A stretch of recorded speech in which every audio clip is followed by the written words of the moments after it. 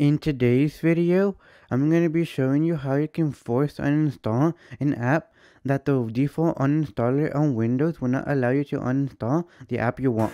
So the app we're going to be uninstalling is 5K Player. This app is the one we're going to be uninstalling. So head over to settings, and what you need to do is click where it says add or remove program. And then for you can either search it right here, the app you want right here, or you can manually search for the app you want. The app we're going to be uninstalling is going to be 5K Player. So click on it, then click uninstall. And when you click uninstall, it's going to be giving you a warning right here. You see? Uninstall it, then click yes. Then it says uninstall 5K Player. Click uninstall, but when you click uninstall, it will say that the app is running. You see, it says 5K Player is running. Please exit and try again. So what you need to do is I'm going to be exiting out the app.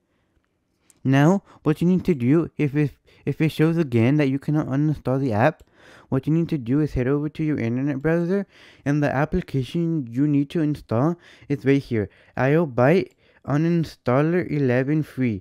This application is completely free. You do not need to buy any other pro features to uninstall the app you want.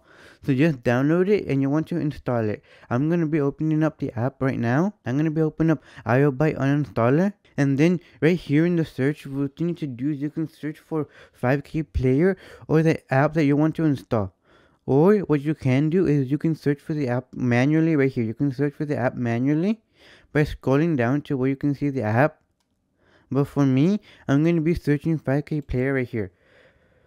5K Player, and it's right here. You can either click this check mark box right here to uninstall it, or you can just highlight it, and then right here you have where it says the garbage, or you have the uninstall. I'm going to be clicking uninstall, and then you can create a restore point before you install, or you can automatically remove the residual files. I'm going to be clicking uninstall. Now you should click right here where it says uninstall, and then it's going to be uninstalling the app.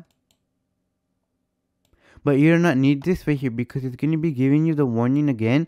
So just cancel it, and then just let iobit uninstaller do its thing to uninstall your app. Now click yes, and then just wait for the progress bar to be done uninstalling the application. And now you see it says uninstalled one program and remove the leftovers below. You do not need to use the pro version. If you want, you can add the pro version, but you do not need to. The free version is just fine to uninstall your app. Now we're going to be searching for 5K Player to tell you that 5K Player got uninstalled on your Windows computer. And then I'm going to be searching for 5K Player, and 5K Player should not be on your computer anymore. 5K Player is no longer on your computer. This is just the exe to install the app, but the app to log in is no longer on your Windows computer. So that's it for this video, guys, on how you can uninstall an app that you can no longer uninstall with the default browser on Windows.